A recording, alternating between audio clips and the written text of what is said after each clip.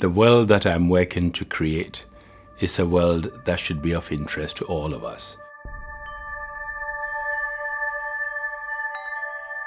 I'm working to create a world that is stable, that is peaceful, where we as human beings realize that we cannot consume the resources of the world the way we are doing, as if there's no tomorrow.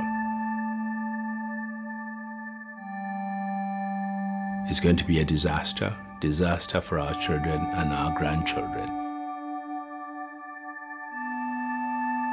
The farmer knows instinctively that if you take something from the earth today, you have to put something back to be able to return to harvest tomorrow.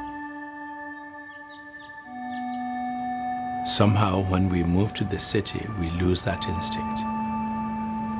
We need to create a world that is equitable, that is stable, and a world where we bear in mind the needs of others and not only what we need immediately.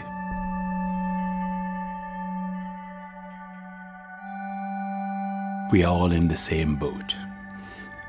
Let's say in a cruise, the boat sometimes seems too small. Let's say we are all in a cruise.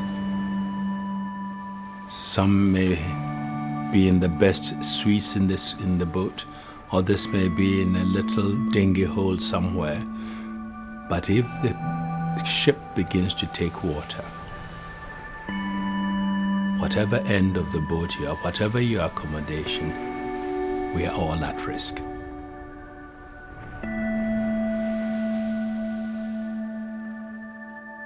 We should reach out and work in partnership with civil society, with the private sector, with foundations, for philanthropies, focusing on the need of the individual. Yes, states are important and their concerns are important, but at the end of the day, it is the citizens and the individual needs which are important.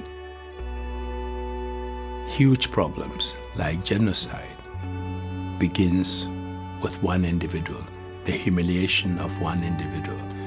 And so the focus on individuals and people is the right one. And if we work in partnership and we all do our little bit collectively, we will make a giant contribution.